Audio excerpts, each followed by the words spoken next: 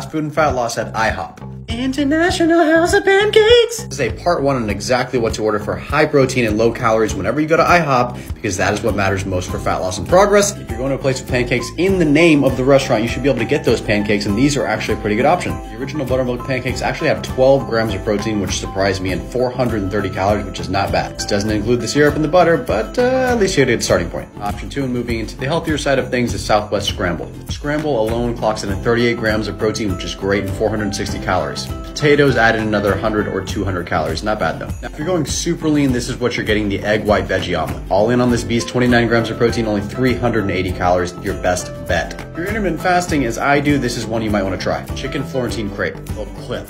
It is 900 calories, but 58 grams of protein. I'm getting it. For the best and cheapest personal training on the planet, go sign up right now.